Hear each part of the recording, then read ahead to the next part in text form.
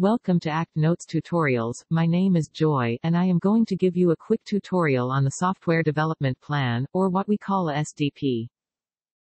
What is a software development plan? A software development plan describes a developer's plans for conducting a software development effort.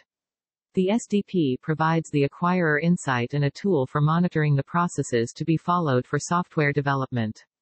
It also details methods to be used and the approach to be followed for each activity, organization, and resource.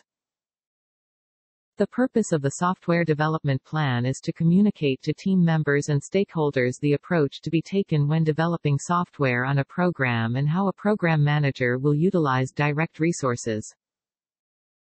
The software development plan should be developed in the contractor's preferred format and should document all processes applicable to the system to be acquired. It should provide a level of detail sufficient to allow the use of the SDP as the full guidance for the developers. The SDP should reference specific standards, methods, tools, actions, reuse strategy, and responsibility associated with the development and qualification of all requirements, including safety and security. The SDP should also be discussed in the acquisition strategy.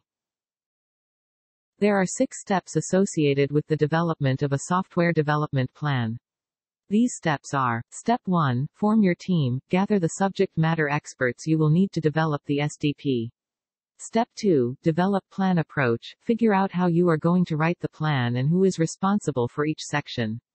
Step 3, develop outline, start with an outline or a template. This step needs to ensure all required information is addressed in the SDP. Step 4, prepare draft, write the first draft of the SDP.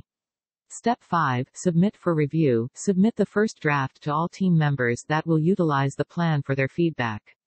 And finally, Step 6, finalize SDP, submit the final SDP to the team.